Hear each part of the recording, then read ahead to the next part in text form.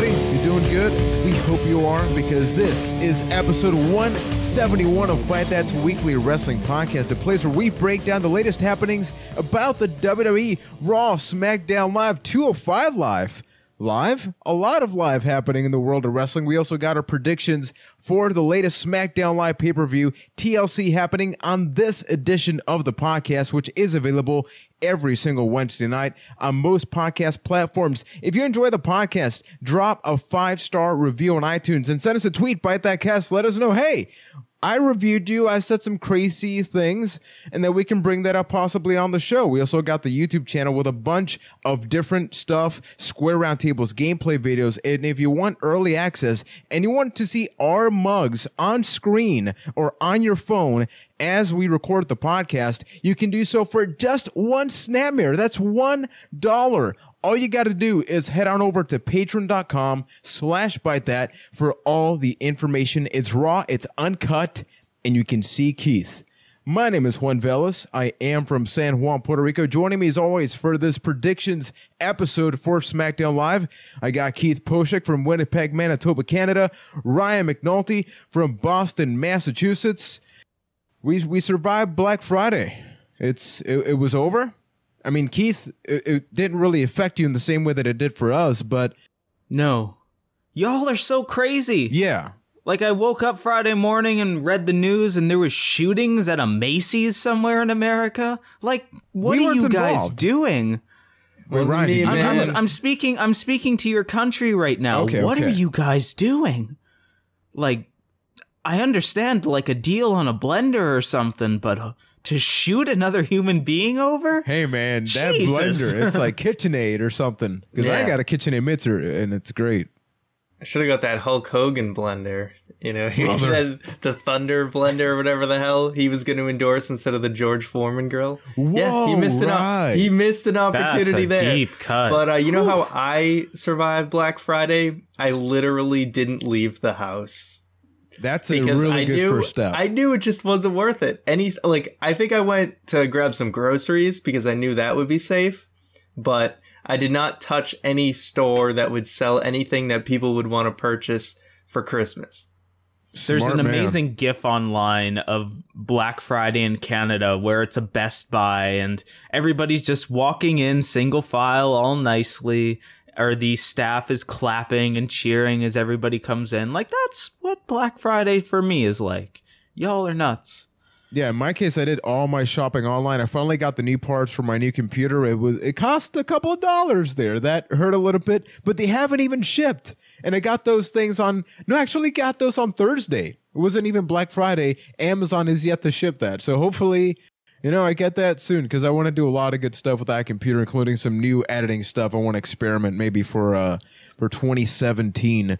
But, this is a very good week. I've been very happy because last week I badly messed up the Raw poll there.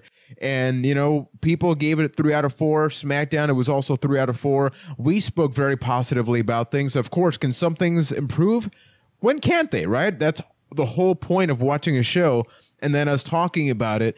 But I really get the feeling that there's something going on. WWE is being edgier with Raw, and they're actually able to do it in a different way than SmackDown. So let's get right to the Raw versus SmackDown polls. Remember, Byte That Cast is the place where we publish them right after each respective show.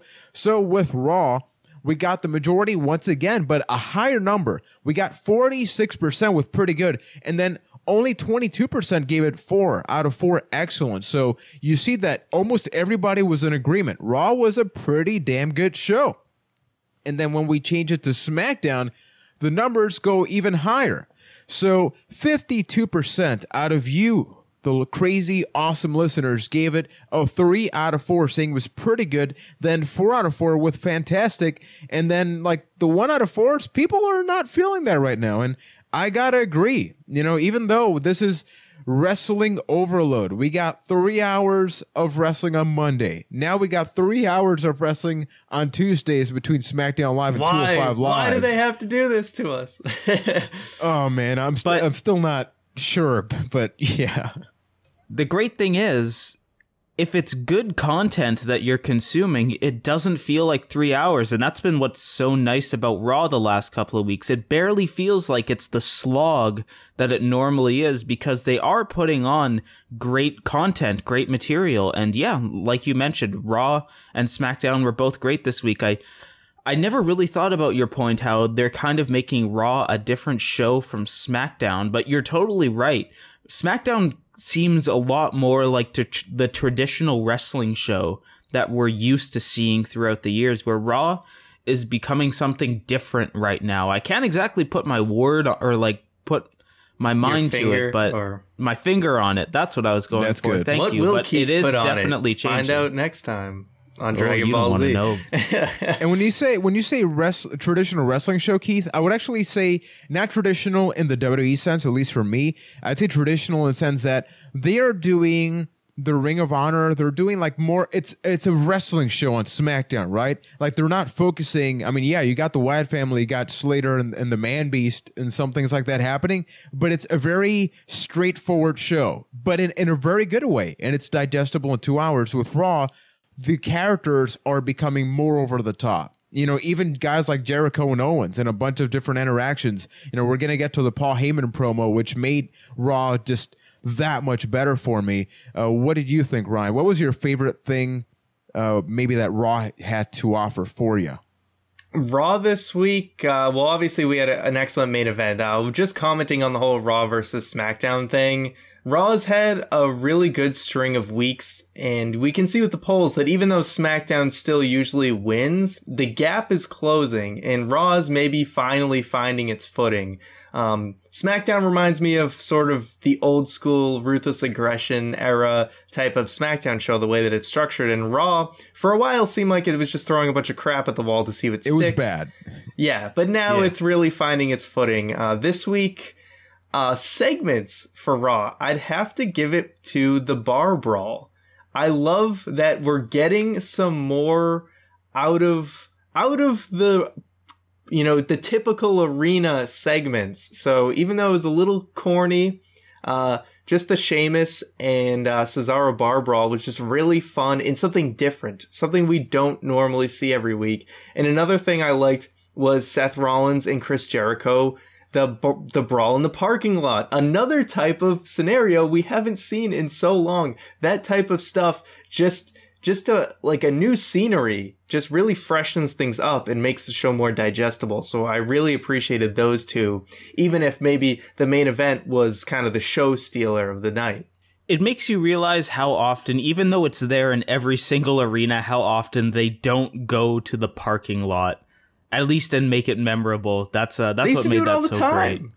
Totally. They really should. Because one of the things we complain here is 50-50 booking, right? How do you solve that? Take the action out of the ring. Don't even have the match. If you want to have this match where it's just the sake of violence, where, okay, Keith is going to kick Ryan's ass this week, and then vice versa, they can do that backstage. And then it's not a match. And then it's not, hey, Keith beat Ryan. Like he has a victory over him. No. Because then when you get to the ring, you have all that pent-up anger. Yeah, you can still make a guy look good without having to get pinfall wins over someone by just winning beatdowns. And it's simple. Like, I marked the hell out when Rollins did the whole thing where he went through the car and then beat Jericho on the other side. I'm like, hey, that's pretty damn smart. Cool. It's really smart, too. Yeah, it's logic, because otherwise they would just do the whole loop around the car. Maybe it would never end. And so Rollins said, that's not what I'm doing. I just want to beat you up, Jericho. So yeah, it's a 3-hour show. So it's nice to get a change of scenery every once in a while, instead of looking at arena, backstage area over and over and over again. No, definitely. And getting to that Bar Brawl, now there are things that I wasn't a huge fan of, and it still has to do really with how Sheamus and Cesaro deliver this, because I keep saying it, they're doing the hell no thing. I get it. But man, what they were saying, it cannot be more, hey, remember when I used to hate you and hate you? I wonder if they're going to get along now. I wonder if something is about to happen right now where everything that they're saying is magically going to be turned around. No way. No way it actually happened. But it was still enjoyable, right? It's just, I hate to nitpick that, but acting in wrestling goes a long way. It's an actual issue that we've had with both guys in the past outside of this. But the fact that they're doing stuff like this and they're beating up the whole independent roster from that state was very enjoyable. Although, okay, now this is a real nitpick. Why were all these beers already magically poured and just ready for them to be handed over? What kind of bar does that? I don't know. Somebody's man, maybe got some pre-planning bartending going on. If you got like, $2 Bud Lights at a bar, maybe they got them ready to go. Pre-poured. Yeah, maybe it was happy hour. Maybe they were just planning ahead. It would probably be terrible if a bar did that, but you know. It'd all be warm and gross. That's not a bar I would go to. But then again, I don't go to any bar, so who am I to really talk about that, right? Now, the other thing, we got to go with the Foley update. We usually save the Foley thing for last, but I want to bring this up now because in contrast, we got that awesome main event, even though it was weird, right? How Sasha and Charlotte had a match, but then they booked it for the end of the show again. And even we were kind of going back and forth like, come on now, do you really got to stretch this so far? But hey, it paid off. Now with Sami Zayn, they're doing this thing where Mick Foley is giving him, crap, stating that, you can't beat him, so that's why I finished the match. And I'll credit Cage Side Seats on Twitter. I'm going to paraphrase, but Foley as a character doesn't even make sense. Like, forget about the script and all that. Why is he doing things like with Charlotte and Sasha, the Hell in a Cell? He makes the match, but then he's like, oh no, this is going to tear your life apart. He makes a match between Sami Zayn and Braun Strowman and goes, no, I had to stop it. Why? You made the match. You should know better than to do that if you know Sami Zayn is not capable of beating Braun. Maybe Mick Foley is the deepest character in wrestling history where he has some form of schizophrenia going on where like one part of Mick Foley is making the matches and then the other part has the conscience. I'm making all of this up and it's super not true. And it's probably just a matter of it doesn't make any sense. It would be nice if they ever thought that far along, but they don't. And the real reason is because it doesn't make sense to have Foley play this character and still be the matchmaker. If you're going to do this, at least have Stephanie make the matches, and then Foley comes in and is sympathetic. Because otherwise, it really doesn't make sense at all. That being said, wasn't it great to not have Stephanie on Raw? That was a breath of fresh air. I enjoyed that so much. I wonder why we liked it so much. Yeah. It's insane, though. Like, not to sound smarky, not any of those crazy terms, I felt relieved. And this is like in many TV shows where they try, like, Family Matters tried to add some new characters after a while. That 70s show tried to add new characters after a while. And whenever those characters weren't in an episode, I was so happy. I was like, hey, this is the thing that I actually want to watch. So I would not mind if Stephanie took like a 5 to 6 year sabbatical from WWE. So let me ask, because we just talked about these problems with Mick Foley and then happy with Stephanie McMahon not being around. Is Stephanie necessary to almost fix the problems with Mick Foley? Is it worth her being around to have that make more sense if they actually went that far with it? Like, is Stephanie McMahon not being there actually a detriment to the overall program? Well, who else is going to emasculate him? You know? Can't argue with that. Yeah, statement. Pretty much that. It's necessary because I feel like Foley's story arc is basically that Stephanie is going to ruin him. And he'll probably eventually get fired. Stoli almost made me choke my water. Stoli? Isn't that like... that's some brand of something. It's gotta be. We'll look it up afterwards. The follow-up that I want to get to now is the Paul Heyman situation. So... yeah, you know, we couldn't make up our minds whether that was a good choice or not with what happened between Brock and Goldberg. But even last week, we were kind of just going, hey, we haven't heard anything back from Lesnar and Heyman. And I am very happy that they're going down the route that I wanted them to go, which is redemption story. And my God, is Paul Heyman a great storyteller as far as just, he didn't shave. The little details to make you go, like, this man is in a deep state of depression. He was teary-eyed the entire time. And instead of doing the traditional Paul Heyman thing, he just goes, we messed up. Like, that was on us. Not going to justify. Because then I'm going, oh, man, if he is doing that, that means that Brock Lesnar is not even pissed off. I mean, he wants to just kill the entire roster at this point.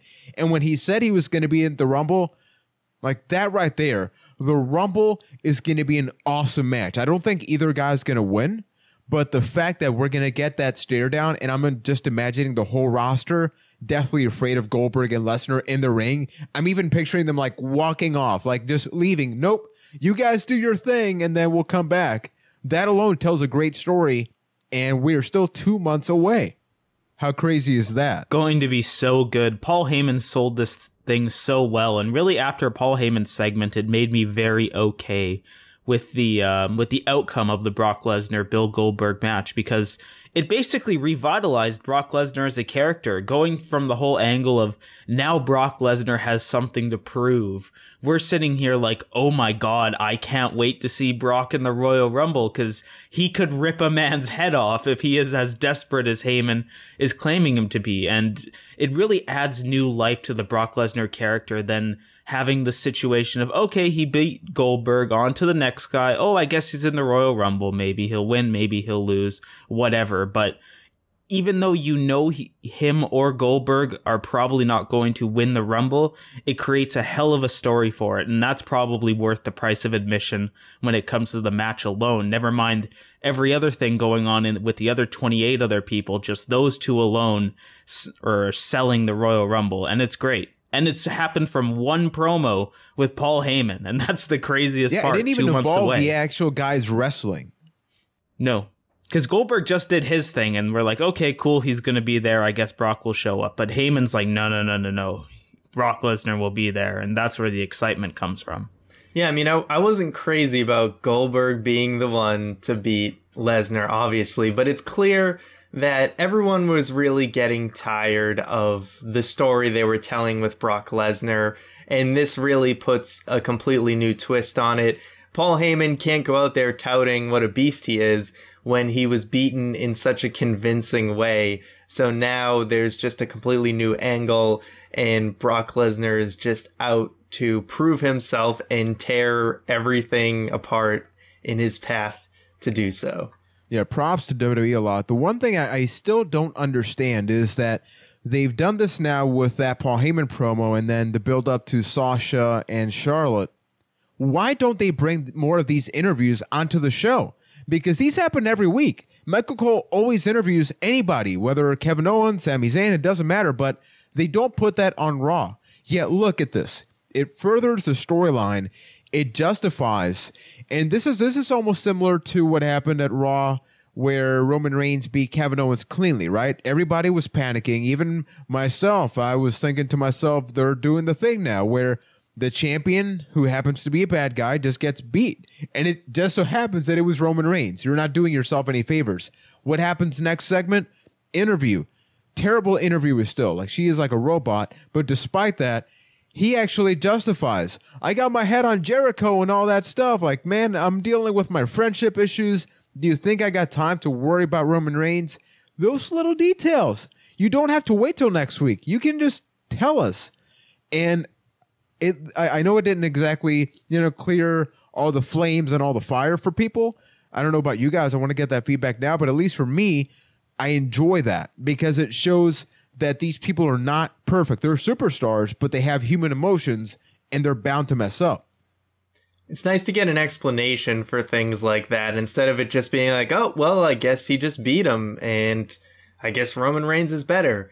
Now, in an ideal world, it's nice when we have things like #1 contender matches, so Roman Reigns can earn a shot without having to actually beat the champion, because it's kind of like detracts two things from the title match. A, if Roman Reigns already gets a win over Kevin Owens, it kind of makes him look like a worse champion. And B, we're getting the matchup before the matchup. So it's, I feel like a lot of the excitement of seeing two guys clash who you don't know what their encounter is going to look like.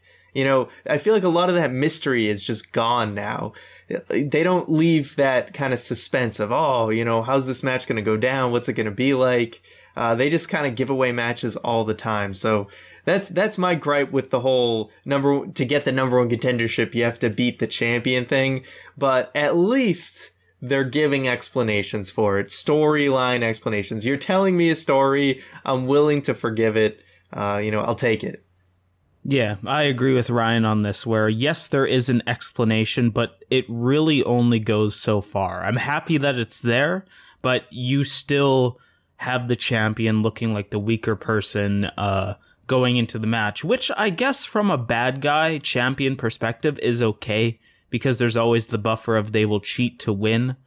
But at the same time, you've seen it already, right? What's going to be so special about the pay-per-view match? Probably not that much different. Yeah, it's really tough because especially when you have a guy like Roman Reigns where people just boo him for the sake of booing him, Kevin Owens can punch a child and people will cheer him. So if you think it's about that, extreme, but I don't think we should test this theory out. No, we shouldn't test the theory out. Hey, maybe he can punch little Jimmy. They can bring him back and we got something like that. But does it matter? Is the sad part. I'm not saying I approve of 50-50 booking, but let's be perfectly real here. This doesn't matter the outcome from Raw.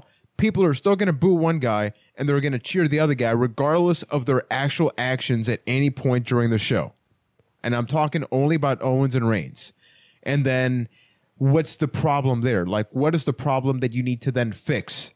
Does WWE I'm just even saying, fix that at like, some point? not with who gets cheered or whatever, but just how you're kind of positioning your champion. I don't like that the champion has to lose for someone to get a shot at the title.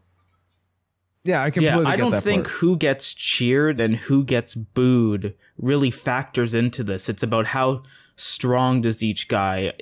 How is your excitement going into the match on a superstar versus superstar level, not a individual level? And from that point, I think it matters greatly the fact that your number one contender just beat your champion, because now you've got your champion looking weaker, and I believe that creates less excitement going into the pay-per-view match. Yeah, I mean, it's just, this is kind of one of the problems with the whole split roster thing. Is, you have to kind of do matches like this because number one contender matches are going to be too obvious because there's just not enough guys that are built up that you're at the point, because if you do something like Roman Reigns versus Sami Zayn for the number one contendership for the title, Roman Reigns is going to win because there's not a lot of other guys hanging around that it can face Roman Reigns that you're like, oh, I wonder who it's going to be, But still, going into that Raw main event, you knew Roman Reigns, not the Raw main event, knew Roman Reigns was going to win. You still knew Roman Reigns was going to win, so does it matter if it's the champion or not? If you have a pretty good idea anyway, it's so better why for even it to do be it? Obvious in Reigns beats Sami Zayn than for Reigns to beat the actual champion. It's a really tough conversation there because even me at that point, if you want me to watch that match on Raw, there's a good chance my attention will not be completely on that, where my attention was on this match. So even though I disagree with the outcome, kinda, a little bit, I don't think I would have paid much attention to the other one. But let's actually switch focus to the main event match, which was awesome.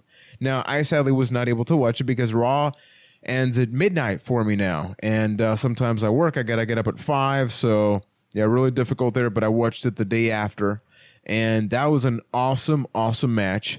And we get treated to all these specialty matches. We got the Hell in a Cell match. Now we got this. And they've been knocking it out of the park. Sasha Banks, you can add the Iron Man match that she had at NXT. So now there's rumors where they're trading the title back and forth. So maybe that's where they're going to end up going. But just going back to the match itself, what did you guys think of it? This match was a great exercise for me in separating individual moments versus overall storylines and happenings in the WWE, because it was awesome. They knocked it out of the park with that match. It was great, and I really enjoyed it. But when it's back into the whole picture of, okay, Sasha won the title on Raw again, I guess that means Charlotte's probably going to win it at the pay-per-view, because if there's one thing WWE loves, it's their streaks, and Charlotte's got one of those going, probably not going to break that anytime soon, so they'll keep trading the title back and forth. I lose a lot of excitement on that end, but I don't think it detracts from the great match that they had at the time.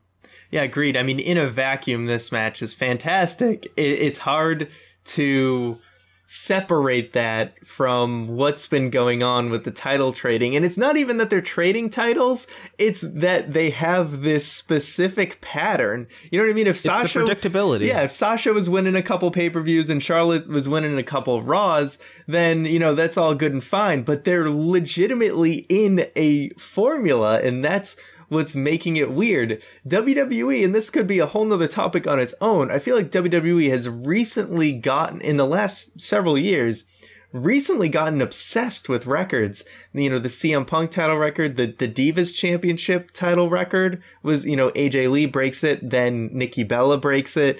Now they're doing this with Demolition, and now clearly they're trying to do something with Charlotte and her pay-per-view streak, along with probably trying to make her a 16-time women's champion for Raw. Woo! So, like, this really comes down to the fact that their obsession with records might actually be taking away from the show because it creates predictability and just gets a little ridiculous. But ultimately, we can talk about, you know, whether they're changing the titles or not. Are you guys enjoying the actual storyline? I enjoy the matches. I really feel like Sasha and Charlotte is getting a little played out. And obviously you can look at how thin the Raw women's roster is. And it's really just been about the both of them for a little too long. They have great matches, but I think everyone is looking forward to just different matchups with the both of them. Yeah, I agree. It's been a great ride so far, and I think they're both great competitors, but if I have to hear one more time about how they're transcending the industry and creating history, I might just end it all. Like, just move on to different things. Like, you've got this roster and you've got great competitors, but it feels like the Charlotte and Sasha show just because you're not utilizing everybody else. Like, you've got Bayley there, you've got Nia Jax, you've got Dana Brooke. All of these people, if put in the right scenario, could be legitimate contenders. But you're just focusing on Sasha and Charlotte. For some reason, that's really hard to say. But no, it wasn't enough. And they just keep going to it. And I honestly think we are at a point where it doesn't matter who they put up against either one of them next. They're not going to be on that same level. It's going to be something along the lines of if Roman Reigns fought Sami Zayn. It's going to feel like the same thing on the women's division because you've just got Charlotte and Sasha, I can say this, over at the, like, in this higher tier, and then everybody else is just below them. Yeah, they're like Sasha and Charlotte are like S tier, and everyone else is either A or B tier. And I guess Roman Reigns versus Sami Zayn is just going to be our de facto go-to match example for the night. Pretty much. But it worked very well in that situation for sure. Yeah, Hell in a Cell. I think there's a reason most feuds stop after Hell in a Cell. It's kind of like, that's as big as it gets. That's the culmination, yeah. Yeah, that's the culmination. And even if, like, some of these other matches are arguably better, it's like, I feel like the feud is kind of played out at that point. And let's give them a break. I mean, we don't know how long before the next draft is, so you may need to get some more out of Sasha and Charlotte later. So let's not burn everybody out on it now. Let's not make this Randy Orton versus John Cena already. The one thing I will say as a closing comment here is that they got to be very careful because these matches are very enjoyable because they're doing it right now in a very, it's one giant lump of just a bunch of matches between Sasha and Charlotte. But at the rate that they're going, and this is a question not even more for us, but for everybody listening, do you picture yourself being invested in either one of them if they're doing this same thing 5 months from now? Like, their storyline is that they're trading it back and forth. They're having awesome matches. We're not debating that. But at some point, at least for me, like, what I like about wrestling is that don't do every match. You look at The Rock and Stone Cold, every time they wrestled at WrestleMania, it was like, oh man, The Rock and Stone Cold, they're doing that. In between then, they would find creative ways to add, a bunch of people, whether it be jobbers or just lower card guys. But the storyline was that, Stone Cold had beaten The Rock twice. and those crazy things. I'm not going to go into more details there, but just think about that a little bit, right?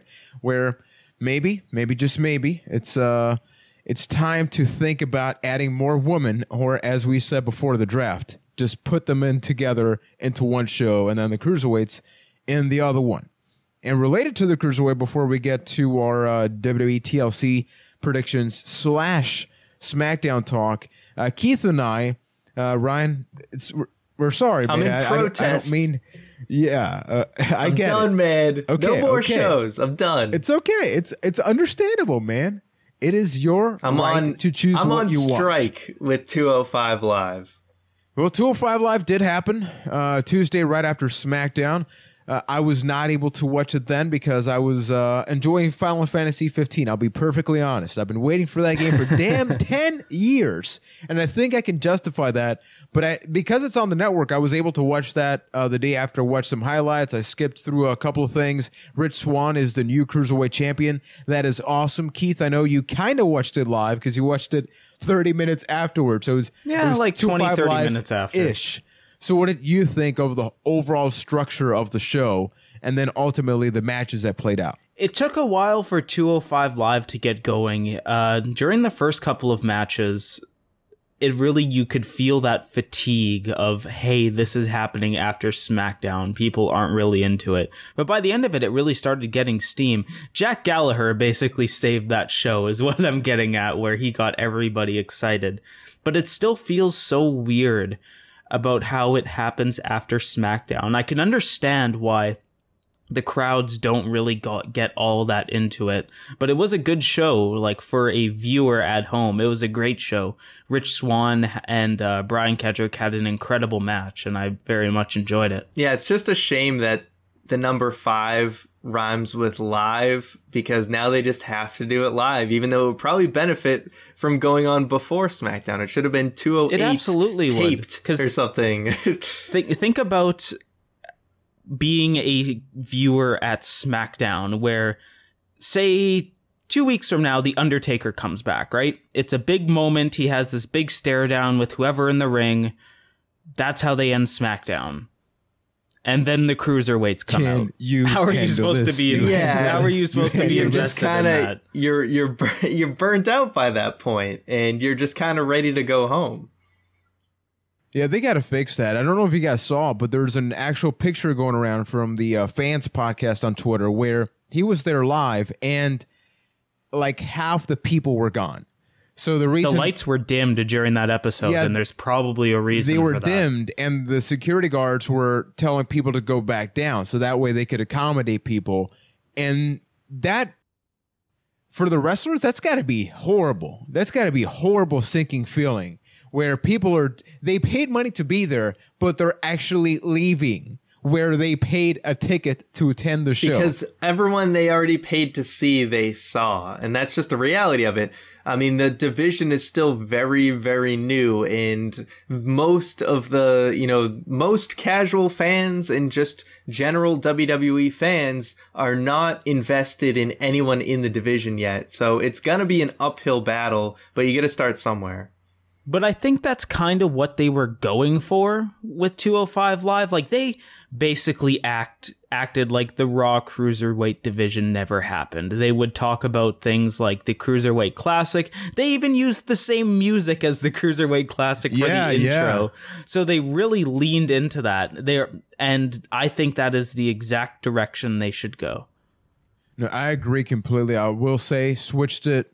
Take the WCW formula. Before everything else, put the cruiserweights on. You have people pumped up. They're excited. They know that this is a show on the network. WWE Superstars is gone, so now in place will be 205 Live. Rip WWE Superstars. We barely knew you. Actually, we did, else. And you were very mediocre. What else is Juan going to watch while he's vacuuming or whatever the hell he was? Ultimately, and being honest, nothing against 205 Live, but it'll probably be a backlog show for me, where kind of like NXT. NXT, I don't watch it every Wednesday now. I save it for whenever it is I can, and I enjoy that. And if I got to watch 2 episodes in a row, I'll watch the 2 episodes in a row. So I'm very happy about that. And if you guys want some more cruiserweight or high-flying action, we actually do have the BT Crate giveaway, which ends on December 7th. So all you got to do is head on over to ByteThat.com. You sign up for the giveaway. You get 4 wrestling DVDs. You get Triple H's head, a toy action figure version of it. You get a Brie Bella. I just love saying that because anybody listening to that for the first time, maybe he's going like, "What?" You get a Shinsuke Nakamura inspired shirt. There's a picture on the website for all the stuff. You got to be from the U.S., Canada, or Mexico in order to enter the giveaway, and we'll be announcing it after the 7th. So stay tuned to that. That's our holiday giveaway there. A bunch of stuff happening on the YouTube channel. Last week we put out a video where I played WWF Betrayal for the Game Boy Color. Ryan Keith joined me. This week we play WWF Smackdown 2 as part of Play That. That's up on early access. So for anybody who wants to know what early access is specifically, if you pledge $5 a month, you get a bunch of different features, including you get content many days before Monday. You get it, as a matter of fact, before Friday. So you get it many days before. You get shout-outs on the show. You guys get input for any amount that you put in. If we put polls, if we put questions, suggestions there, you can directly contribute. Once again, that's patreon.com/Byte That. Now, Ryan, we got to thank people. Yes, sir. Not because we just do it every week, but Thanksgiving was last week, so make this extra thankful. Extra, with like 3 X's. Yes, we are very extra thankful for our patrons. This week we would like to extra thank Mr. Matthew Zaller. So thank you so much for your support. We of course greatly appreciate it. And as Juan said, all awesome perks and stuff, you can head over to patreon.com/Byte That. And remember, guys, that's honestly the best way you can help make us grow as a podcast. The podcast is our crew de grace. It's the primary thing. And I know there's some things happening on YouTube where YouTube changed some policies, and not everybody's happy about that. And honestly, we do not live off in any sort of way thanks to the Google ad revenue. The Patreon is the direct way that you guys can help us make sure that Byte That doesn't last 5 more years. Picture a wrestling podcast with Keith at 85 years old, and he's still complaining about Roman Reigns not being a heel. That alone is worth the price of admission. It could happen. God. Watching wrestling at 85 years old. God, if I'm still complaining about, like, oh, they did this, and if I say the words at 85 years old, if Chris Jericho and Kane feuded over a cup of coffee back in my day, just shoot me, please. Oh my God. I think you'll be so out of it at 85, you'll actually think wrestling is real again. That Roman what Reigns traumatic Jr. experience leads to that? Oh my God, that's terrifying. Or you'll become John Laurinaitis as one pointing out. God, back in my day, people like coffee. Oh, the women revolutionized everything. We still don't know who started the damn Divas Revolution. All right, I'm done. I'm gonna be on Total Bellas season 2. Yeah. Wait, they're only in season 2 and Keith being 85 years old? Damn. Oh no, I was saying John Laurinaitis. Talk about a season break. Oh, okay. Isn't John Laurinaitis married to the Bella Twins' mother now? We obviously had a lack of communication there. Yeah, I just started going Johnny Ace. Okay. Well, we learn what Keith sounds like when he's old. Season 1 is going to be 84 years long. Yeah. So get ready, folks. Oh boy. So folks, it is now time for the predictions for WWE TLC happening this Sunday. Also happening this Sunday is a plenty lengthy recording session, or this weekend, I should say. Not necessarily Sunday, where we're going to talk about a lot of stuff. End of year, that's going to be super special. But we got TLC happening Sunday. So what we'll do is we're going to lump up what we thought about SmackDown with the predictions based on the matches that we're going to talk about. So the first one here is the one-man Rhino Machine, as I wrote. So Heath Slater and the War Machine Rhino taking on the Apex Wyatt family, consisting of Bray Wyatt and that Randy is Orton. Their actual name, I'm sure. Is it actually? No, it's not. I totally wrote the it's Apex not. Oh, okay. The Apex Wyatt family. Forget this ain't your grandmother's Wyatt family. Yeah. Well, they are saying like the new Wyatt family, so it's not out of the realm of possibility. Wyatt family. Doesn't really work. New. It doesn't roll off the tongue as well. But New. what did you guys thought about this? New White family. No, just no. You can go first for that. Go ahead. All right. Well, I was really looking forward to seeing American Alpha in this spot, but this is definitely an intriguing matchup. Orton and Bray seem to be getting along pretty well, and they're working really well together. So this just feels like a big mismatch just because of the way Randy Orton and Bray Wyatt are positioned right now as like pseudo main eventers. So you're wondering if this is really a tough one to call, because I could really see it going either way, because if Rhino and Slater win, it's basically because Orton betrays Bray Wyatt. But I could also just realistically see a scenario where just Orton and Bray Wyatt win.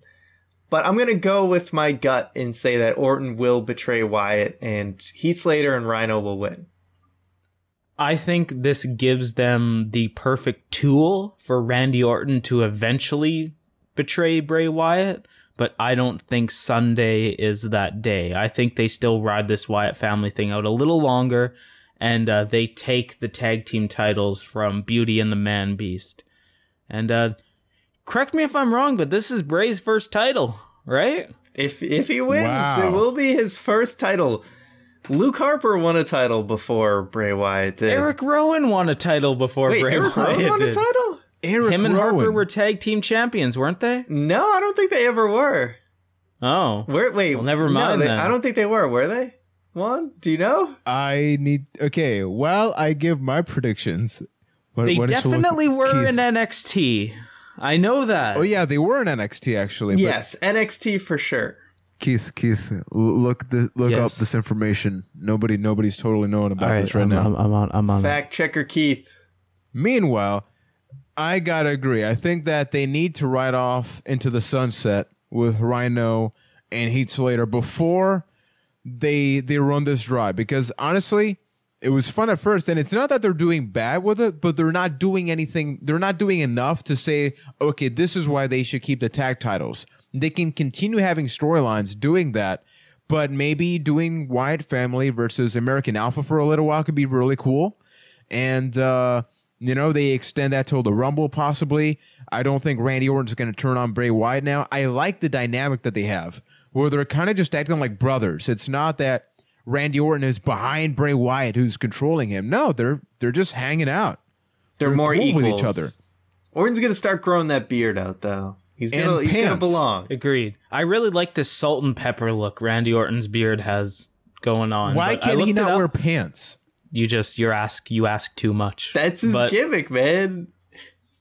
According to Wikipedia, Eric Rowan is only NXT Tag Team Champion. He never won a WWE champion. But he did main event against The Rock at WrestleMania. And he does have a Slammy Award for Match of the Year in 2014 with Team Cena versus Team Authority. Hey. So yeah, both Harper and Rowan have more accolades than Bray Wyatt. That's crazy to think about, that Luke Harper is the only person of the OG Wyatt family that's won a title. And now he's losing to Kane, because that's what he does, unfortunately. Moving on to the next match, we get a chairs match. It's back. We got Kalisto versus Baron Corbin. This has been building up ever since the draft actually happened. It cooled off for a little while. Kalisto came back, and then bam, we got the storyline happening. I just want to start off first saying I really just don't care about this. I think it's so forced. They went back to it. They could have done so much more with Kalisto and the Cruiserweights, or Corbin with something else. I don't doubt that this will be a decent match, but I can't say that I'm looking forward to it, or that I may not be making popcorn during it as opposed to watching it. But I think chairs match, man. What could be greater? Who are you predicting to win? I'm predicting Kalisto. He's got weapons. Well, he's got weapon. He's gonna make a good lucha thing. Yeah, he's just gonna kill himself with a chair or something. Not literally. Yeah. But poor guy. It's going to be Kalisto winning. Yeah, chairs match. I can't say I'm ever really hyped up for a chairs match. And, you know, I'm just going to, like, I want to see Corbin move on to bigger and better things. Honestly, Kalisto, super talented, but I'm just going to put it out there. I don't give a shit about Kalisto. I just don't. I'm sorry, but that's fair. I just don't care. And I feel like Corbin has a ton of potential, and I just want to see, him feud with somebody else. He's just crying right now. He's like, just you don't do the lucha thing? You don't like that, There's Ryan? There's just a frown on his, you know, a sad frown on his mask. Wait, his mask doesn't even have a mouth part, does it? I think it kinda. No, it's like cut off though, so you can actually see his mouth. Half mouth. You can see his jaw. Whatever. But we have confirmed that there are no lucha things happening in the McNulty household.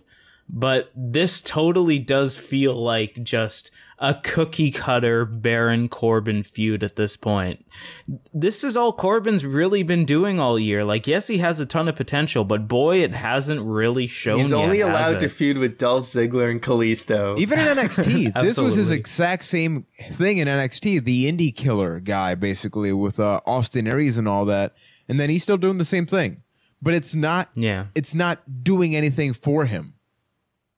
It's absolutely not. It feels like a coasting, except that Baron Corbin has never hit that great point beforehand. It doesn't feel good. It's like if Apollo Crews got actual TV time. It would probably be the same scenario. But I'm with you guys. I don't care who wins. I'm going to go with Baron Corbin because I think there's brighter things in his future, and I don't even think that's saying much. And it's a chair match, so whoop-de-doo. I mean, it's no stairs match, which I might add is another accolade in Eric Rowan's career, being part of the stairs match. But, yeah, this is the forgettable match of the night. Next one, we got the no DQ match. So it is Nikki Bella taking on Carmella. I'm really looking forward to this. I think that this show has the potential to have the two matches of the night being the women's matches, not just one. I really enjoy how they're able to still have a storyline happening that is not revolving around the title. Yeah, this feud, it's been going on for a while, but it doesn't feel like they've outplayed it because they haven't had them face each other a ton of times. I don't remember who won the last encounter. Did it end in a disqualification? I'm not sure what happened, but I think Nikki won. At No Mercy was the last one? Mm-hmm. Yeah, it's been quite a while, but either way, I'm still going to pick... you did earlier. Yeah, all right, I'm on it. I'm still going to pick Nikki Bella to win this. Even though Carmella is going to lose out in the feud, she's definitely become a significant player, whether she wins or loses. But it's clear that Nikki Bella... still, coming back needs a good win and probably will get involved in the title scene after this, I'm assuming. Oh, for sure. And if No Mercy was their last encounter, which I think it was, Nikki Bella won.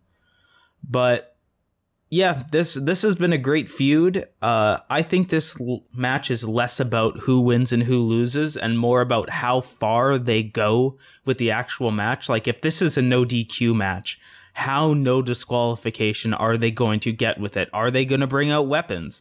Is it going to get crazy? Are we going to have somebody like go through a table? Probably not, because the other match is a table match, but will they bring out chairs and stuff like that? And if they go that far, I feel like it has potential to be a great match and a shocking match in the good way. All that being said, I do think Nikki Bella does win.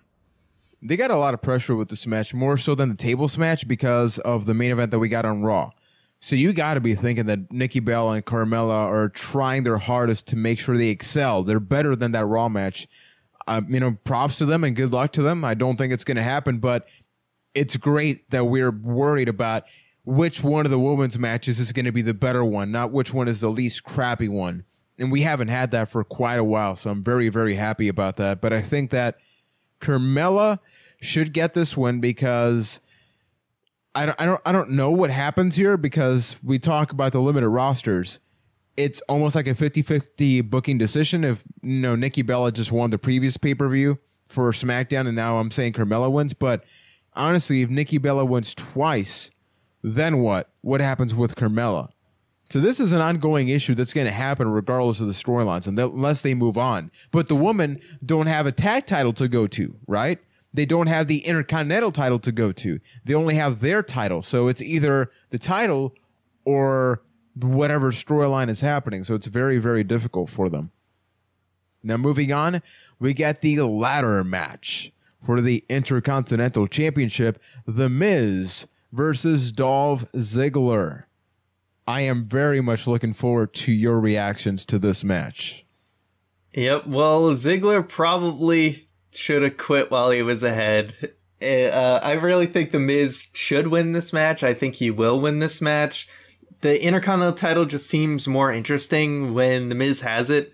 Ziggler had it for, a month and a half, and it didn't really feel like anything happened until they just decided to give it to The Miz before Survivor Series. So I'm thinking The Miz is going to keep it. And exactly my worry of what would happen if Ziggler was to win the title back at, I think it was No Mercy, and not leave WWE, was he was just going to fall into exactly where he was before, and nothing was really going to happen with him. And I feel like that's just going to happen again.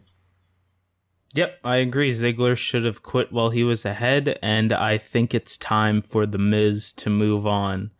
It'll probably be a great match, but it'll be another Ziggler versus The Miz match. Maurice will probably interfere. There will be a couple of cool spots. Miz will win because of it.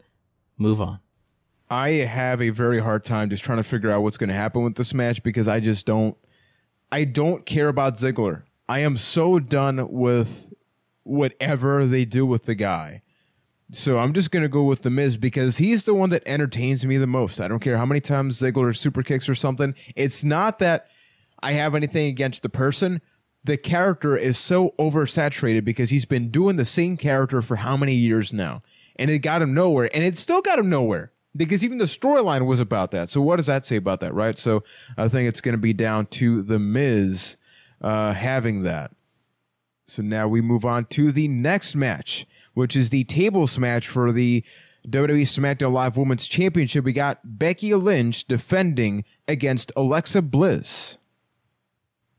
I said I'm really it weird. looking forward. Why, Yeah, I'm really looking forward to this match. I loved the contract signing. Thought it was awesome. Really cool to see a table spot in a women's contract signing. Mm-hmm. I was super into it. I just thought it was awesome. And, you really actually feel like they want to beat the crap out of each other, and it feels appropriate. It doesn't feel forced that it's a tables match. It feels right. Becky Lynch probably going to win this one, and I think that's the right way to go. Keep establishing her as the top woman on the roster. And I think Alexa's, even though she's gonna lose both encounters, I feel like she has grown and elevated a lot from this feud. I love the fact that this is a table match because it's those subtle, middle fingers going back and forth between Raw and SmackDown. Think back to the women's Hell in a Cell match. How many table spots did they mess up?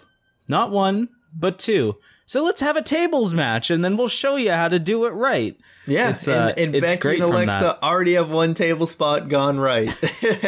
Exactly, and I think this will have a lot of the same feel as the Carmella and Nikki Bella match, where it's more of a question of how far are they going to go with this match. I think it'll be a great match, and I agree that Becky Lynch will probably come out on top. It's nice that we get this feeling that there is some sense of competition, and it really feels like both women's divisions are trying to outdo each other. And guess what? Because of that, both women's divisions are pretty interesting right now, even if Raw needs to get some more players involved. Agreed. We still don't know who started the revolution, though, but I got to go with Becky Lynch as well. Even though I would totally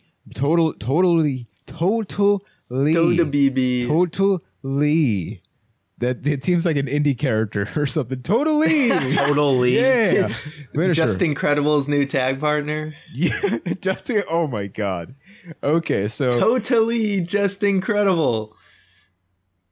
Ryan, you did it again 2 weeks in a row. Yeah. Man. Just pure silence. Ugh, so we bad. We did it again, folks. We did it again. So bad, but you know, I'm actually going to change my pick. I'm totally going to change my pick. Thank you for that. You gave me enough time to analyze that, so totally worth it. I'm going to go with Alexa Bliss because thinking about it, there's been this whole build-up. The rope on the, you know, the foot on the rope situation that happened at their SmackDown match, which was great. Alexa Bliss deserves it. And I like the idea of her finally having the championship and becoming obsessed with it. I think this is the next Mickie James type scenario, or even Daphne, or, you know, something like that, where she becomes obsessed with it, where she is like freaking out, panicking, and she can pull that off. She has the skill, the acting abilities to really pull that off. So I think it's going to be a very, very good match. Juan's classic bold prediction. It's going to happen. It's got to happen. Please let it happen. Main event time. We got TLC match for the WWE World Championship. AJ Styles defends against James Ellsworth. No, Dean Ambrose. Because James Ellsworth. Yeah, James Ellsworth is gone now. He rest in peace. Any man with two hands had a fighting chance. You had a fighting chance, but it was a very small chance. And now any man with two hands can have a hospital bed and get Styles clashed. So I think it's safe to say that unless Ellsworth rolls down the ramp in his hospital bed, that he is not going to get involved in this match. I'm really looking forward to this. AJ Styles in a TLC match is pretty much anything you could ever hope for, and Ambrose is probably going to be willing to take some punishment to go along with that. So I think they're just going to tear the house down. AJ Styles, I'm thinking he's gonna still walk out champion. I'm very intrigued to see how this goes down. Yeah, like this has potential to be the perfect TLC match, just the way that AJ Styles is AJ Styles and he's the best, period. And Dean Ambrose is willing to go do some crazy spots. So we could get a serious like moment of the year happening in this match. But I have to disagree with the James Ellsworth part. I think he's going to show up just because it's that whole he keeps showing up and he keeps showing up, and I think he's going to take the most insane bump. He's going to be in a damn body cast. Do you remember a few years ago, I think the match was CM Punk versus John Cena versus Alberto Del Rio in a TLC match, and Ricardo Rodriguez just took like the sickest bump. Where he fell off the ladder onto a table on the outside. I think that's what's basically going to happen to James Ellsworth in this match. He's going to take a bump of that degree, and I hope it happens. So he's officially going to become WWE's Kenny. Yeah, that's what I was thinking too. WWE's Kenny. He's just going to die. AJ Styles is going to kill him in every episode, and he's just going to come back next week. But at least Ellsworth learned not to tuck his chin he has on the Styles clash. So bad. Because I was nervous for him. I was real nervous for him. Well, notice that he had extra height, so even mid-air he could adjust if that were to happen. Oh yeah, no, and AJ, I think AJ finally gave Ellsworth like his receipt, because Ellsworth has gotten a lot from WWE and hasn't had to take much punishment for it. And, I think that chair shot that he gave him was just, hey, welcome to the WWE. I'm really looking forward to this match. I'm looking forward to the whole pay-per-view. I know I keep saying that for every match except, the two matches. So technically not every match, but the big matches I actually really care about, regardless of the outcome. It is something where I want to sit down and watch. It could be a relatively predictable show, but just the matches themselves, I feel like this has so much potential to just be an amazing show. Yeah, so with the World Championship match, I got to go with AJ Styles. I don't believe Dean Ambrose will ever get the title back until after a possible draft. I don't think he should. AJ Styles is doing awesome. What they're doing between him and James Ellsworth, I think, is actually not only just entertaining, it's actually helping AJ Styles as a character, because he's got to find creative ways to justify how this nothing of a man, based on WWE's storyline, has beaten him 3 times. And they're able to do it, and he doesn't look weak. So everybody listening, Please drop your predictions on Twitter. Let us know what is the match you're looking forward to the most. If you're listening to this on YouTube, you can also do that. Now, something very special. I don't think Ryan and Keith even know this just happened, but I just got an email that states that we just got a $6 pledge, so we technically just passed our $50 goal. That is the first goal we ever have on Patreon. Oh, snap. Oh, yeah. Oh, okay, I'm done. Okay, Keith, you're killing the No, but seriously, thank you so much to Joe Windingland, who pledged $6. Now, this is awesome because what this means, and we're just going to say this right now, we're not going to schedule it yet because we got to do some scheduling. We're going to be doing a 12-hour wrestling video game marathon on our twitch.tv/Byte That channel. Which, by the way, if you enter the giveaway that we mentioned earlier on December 7th, there's actually an entry that you can get just by following the Byte That Twitch. So just go to the website. All the details are there. This is awesome because we get to just grow directly with the community, with you guys. And for 2016, we're still thinking about different ways to have the podcast grow. Some changes may be happening more so on the YouTube side than on the audio only side.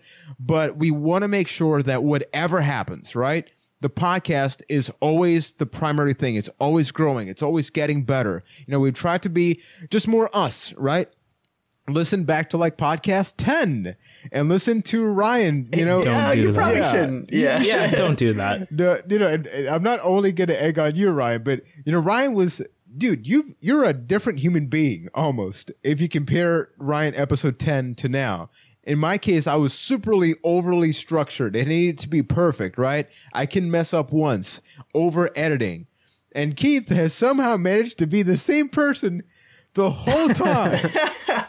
The consistent when you're good, you're good, baby. Yeah, Keith started out way too positive, but his black heart has finally shown through on the podcast. This checks out. One time we told him, Keith, unleash the beast. Unleash the beast, my friend. We're super excited that we just hit our first goal and live on the show. Pretty cool that we just hit our first goal, and so. You guys got to let us know, hey, what wrestling games you want to see us play. We're probably going to play a lot of the obvious greats, probably things like No Mercy and, WWE 2K14 and things like that. But yeah, we will make sure to let you guys know as soon as we figure out what date we're going to be doing that stream. That's going to be open to everyone who wants to come hang out, watch us play tons of wrestling video games. And just talk. Yeah. And, hey, we're just going to work towards our next goal and keep improving the show and keep delivering content for you guys.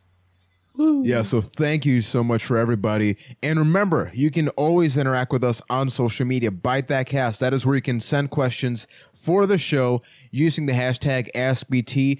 That and the email, which is bytethatcast@gmail.com, have definitely become the best platform for the questions. So maybe we're just going to go with that officially from now on, as the primary ones. You can also do them on Instagram and Facebook and all that. But those help a lot because I see people interacting between each other, right? Somebody will ask a question, but then another fan will start saying, hey, yeah, but what about this and that? So you can get involved in that type of conversation. So Keith, take it away, my friend.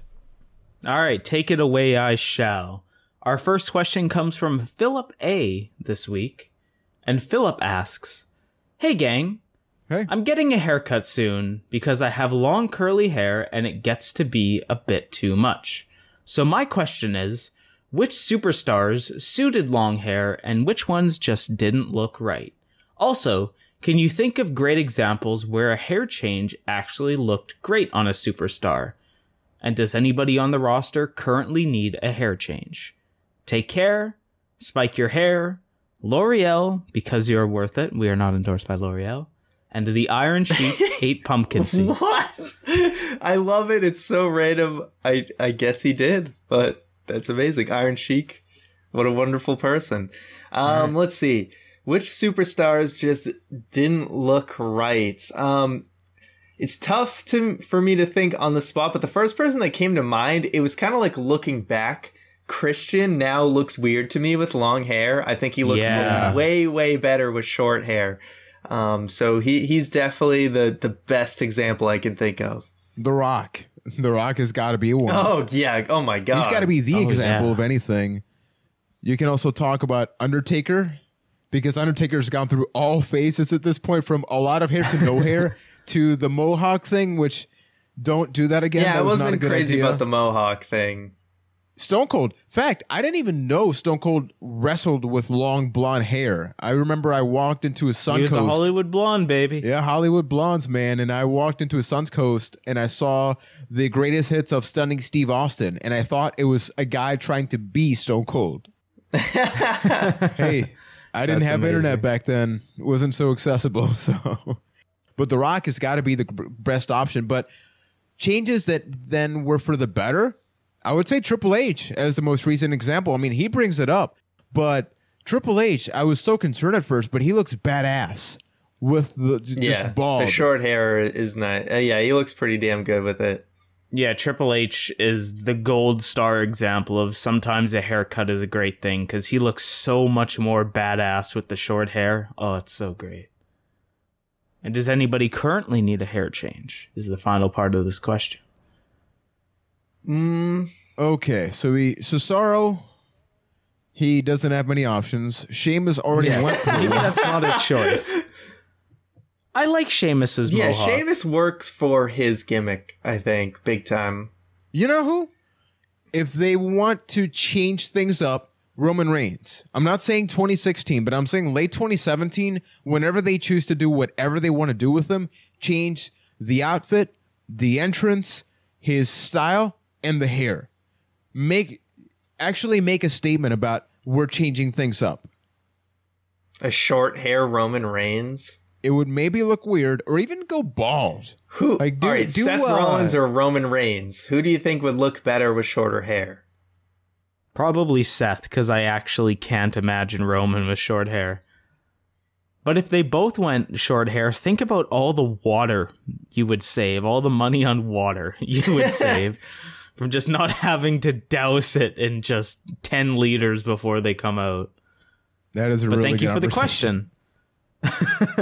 Our next question comes from a loving patron of the show, Mr. B. Segrist, who asks, "Hey guys, Thanksgiving just passed, and I was curious, what are some wrestling moments or superstars you are thankful for? It could be a match, a pay-per-view, meeting a superstar. A few of mine are Flair versus Sting from Clash of Champions '89, or the Mankind versus Undertaker Hell in a Cell. Thanks, guys. Love the show, and thank you for the hard work." Well, you are quite welcome. I'll tell you the number one thing in wrestling that I'm thankful for, without question, and I'm going to sound like a shill here, but the WWE Network, because it's only $9.99, Michael, but no, the actual ability to get all the pay-per-views for only $10 a month. Excuse me, I'll clear my throat there, but getting all the pay-per-views for $10 a month is just huge, and I keep losing my voice, so I'm going to stop talking. Ryan, breathe, buddy. You're so overwhelmed with it. I have to agree with you where the thing I am most thankful for in wrestling right now is the WWE Network.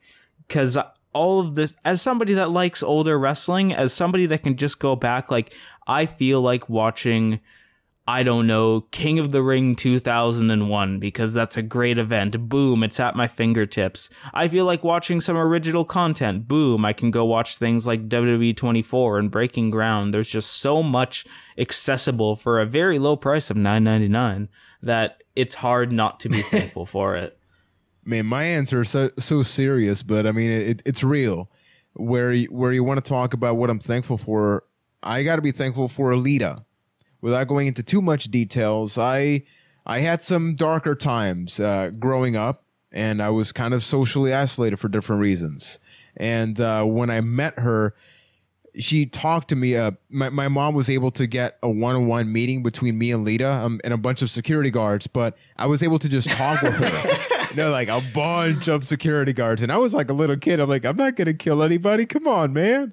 But I was able to talk to her, and, she wanted to know a little bit about my story. And, I told her, and she was telling me, that as wrestlers, the dark, the things we know now, thanks to the internet, the dark world of wrestling. She was telling me a little bit about that and how, some things that I was going through, they were going to go away eventually. And that meant a lot to me because I was able to meet a real life superhero. Wrestling was my life. It was the one thing that would keep me motivated every week.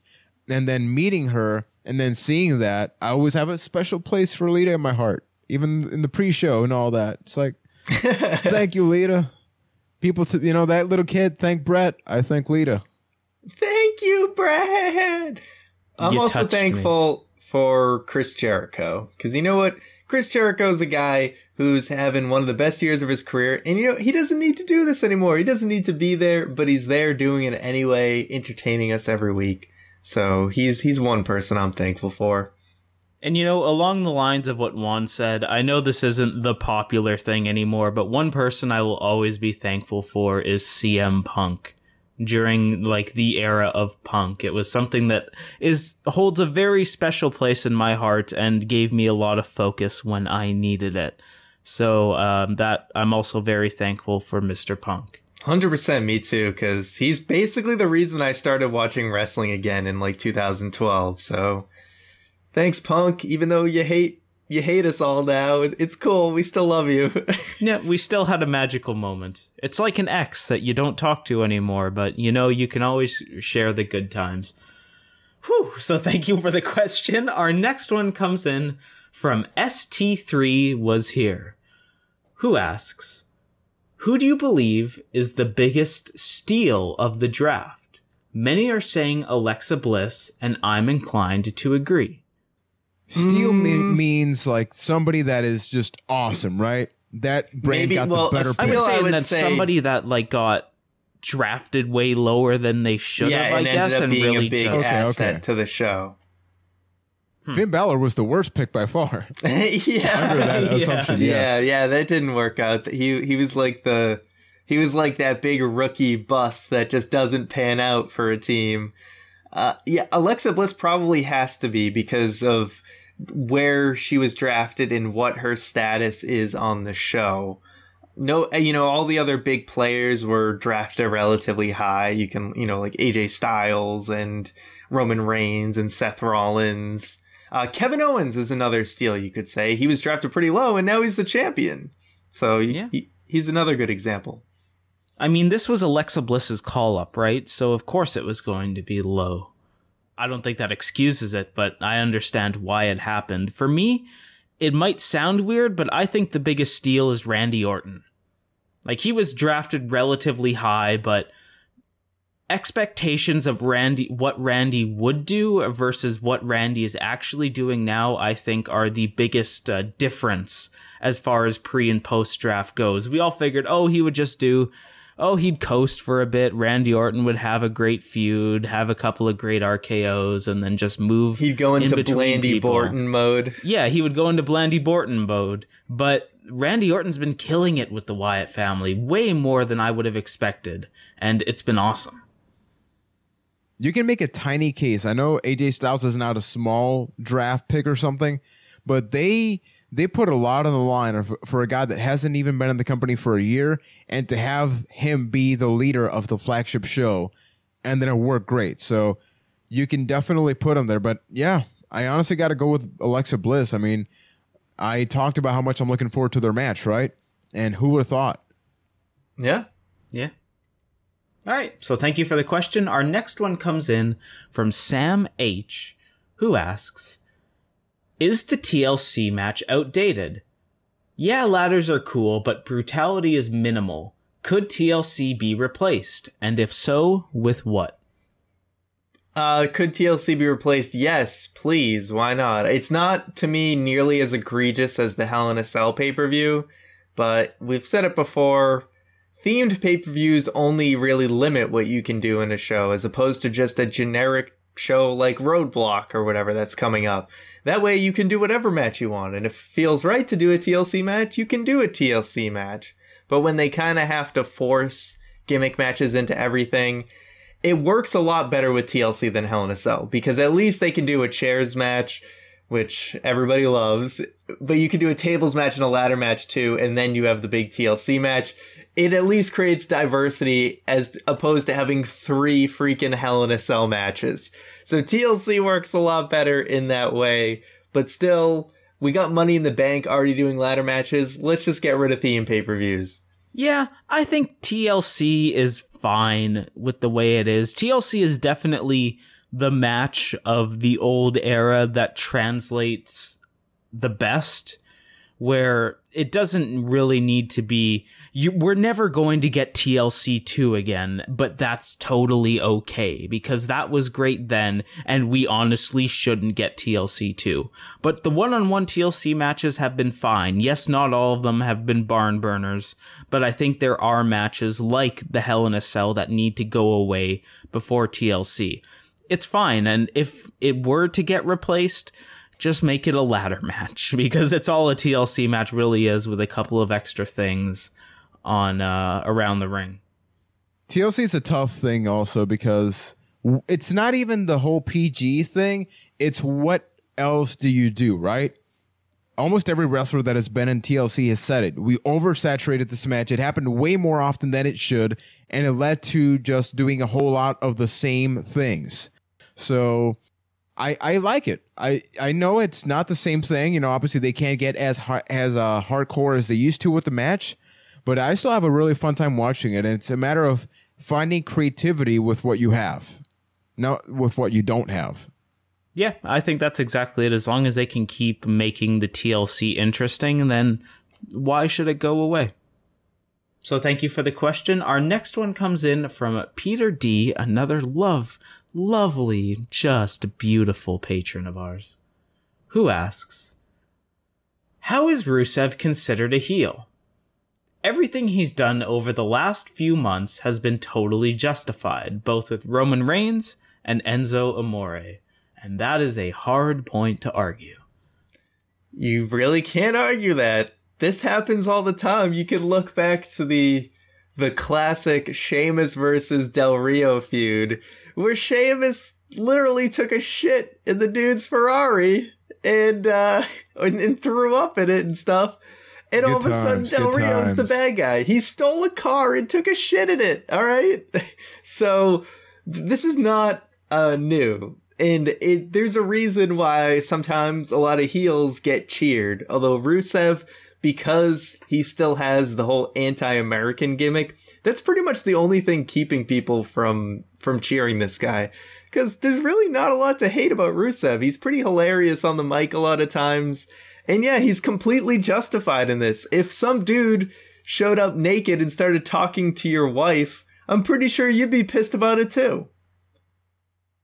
Unless you're a very different kind of person. And you're into that sort of thing. Someone please talk. So sometimes the keys just end up in the bowl. But yeah, no, Rusev is totally justified in both of these things. Like ruining your fake wedding, insulting your wife, showing up naked in front of your wife. All of these things are justified for Rusev to go kill a man. And it's not good from a heel perspective. I pretty much have nothing else to add. It makes no sense for anybody to boo a guy who loves his wife. He had a lovely, wedding and all that stuff, and then we're supposed to hate him even though he's cool, he's funny on Twitter, and then his wife is Lana. He had shit talked about his grandmother. Her Rusev should kill a man.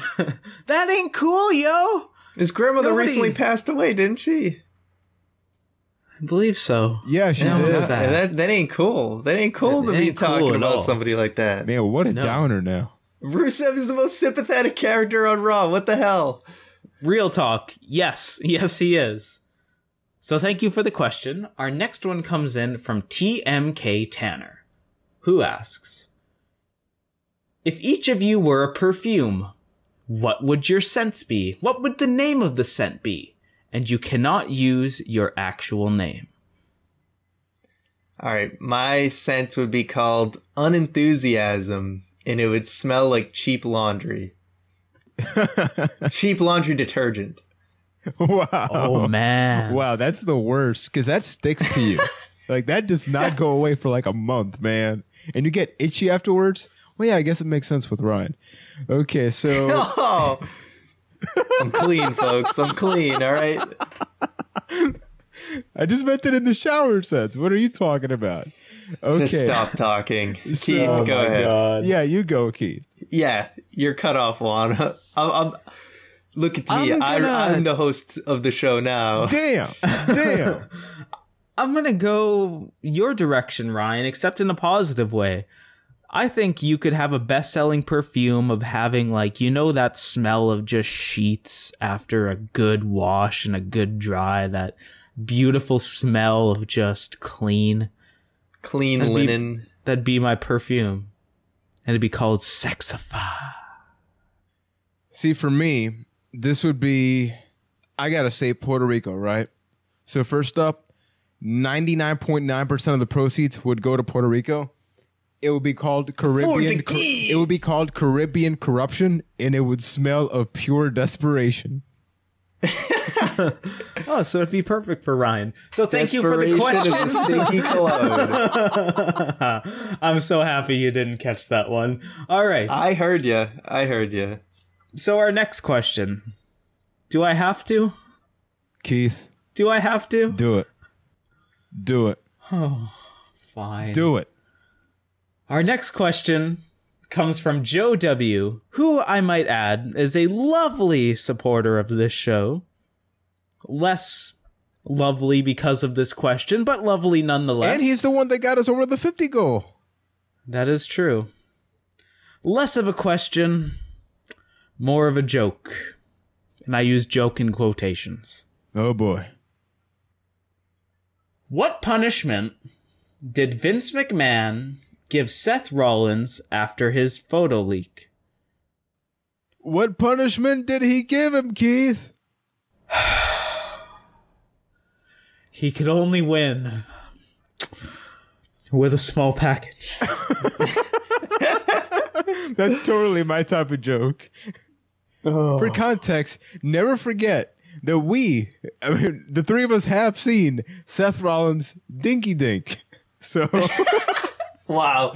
We're pretty mature on this show, that's for sure. You know, we make sure that we always keep on track of just the hard-hitting topics. Yeah. And Hey, let me put it this way. This is one of the positives of wrestling not being super mainstream anymore, is that Seth Rollins pretty smoothly got past that whole dick pic thing.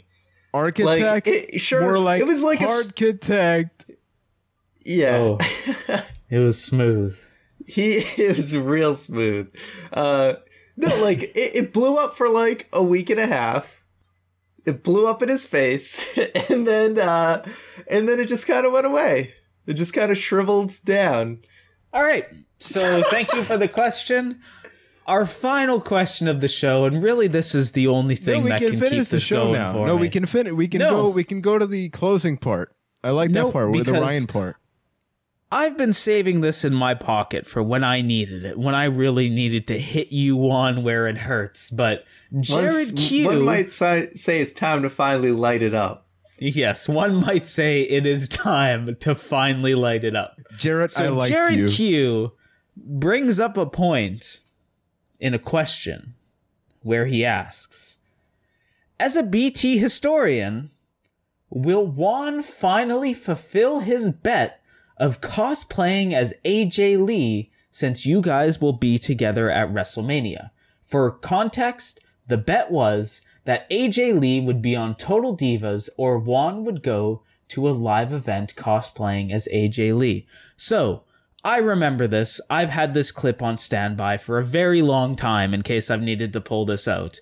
And part of the deal was that Ryan got to choose which event Juan went to. Now, Ryan, I don't want to influence you in any way, but I'm just saying we'll be going to NXT TakeOver together. So I just want to throw that out there. Dude. You know, I almost want to say the Hall of Fame ceremony. Oh my god! But that's not tasteful. But the Hall of Fame should be tasteful. I will leave you in suspense. because I'd like to hear from the Byte Club. I'd like to hear from our audience which event they would like to see. We should but I'm set just up gonna a poll. put it out there. I'm going to give him mercy with WrestleMania. So it's either going to be NXT or the Hall of Fame. So let me know what you guys think. All right, Byte Club. Yeah. I don't want to influence you in any way, but imagine it being an NXT takeover. Just think about that. Think about think about the looks he will get. Think about just the disgust people will give him in the NXT crowd dressed up as AJ so AJ Lee. appeared and we're on talking, Total Divas. Is that just like through the match? No, it was like if she was a cast member, the same way like Lana and Renee Young. But and Paige. she wasn't that. Oh, she wasn't. So Juan lost. Oh, Juan bet that she would at some point be a cast member. I hate all of this. Okay. Okay. I need to address this. We're saying totally I'm not done. I'm not done. We're saying like short shorts, black tank top, love bites, AJ Lee. With some like you get some bracelets and stuff. I gotta put some leggings on at least, man, because it's gonna be cold in there. But that's cool. That might be worse if you're wearing leggings. Dude, but you know what? I got some hairy legs, man. Yeah. Oh my god. Do you. Okay, all I'll say is, gang, I sincerely thought that these two guys forgot about this, just like Ryan forgot about it a bet a while ago. But hey, I never forgot.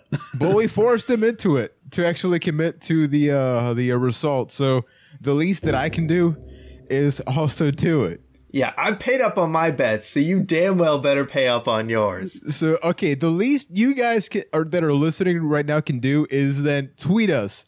I need to see an insane amount of tweets to go like, okay, people want to see this happen. I don't know why you want to see this. Why do you want to see pictures of this? Please, like, don't come up to me. Hey, Juan from Byte That. Nice legs, man. Yeah, if you're going to Mania, make sure to get a picture with Juan while he's in this cosplay attire. End the show. Thank you, everybody, for the questions. Let's stop giving people ideas. Oh my god, I hate myself right now. All right, well, I think that's a good note to end it on. Juan hates himself. We want to thank you guys for listening to another edition of the Byte That podcast. Thank you guys for listening. We all love you so much. And if you want to see some more content from us, if you can't get enough, then head over to the YouTube channel, youtube.com/Byte That. Up now for early access patrons, you can see our Smackdown 2 gameplay video. Play That is what we like to call the series. That'll be up for everybody else this coming Friday. Juan got his jerky on. He ate some beef jerky. Not JR's jerky.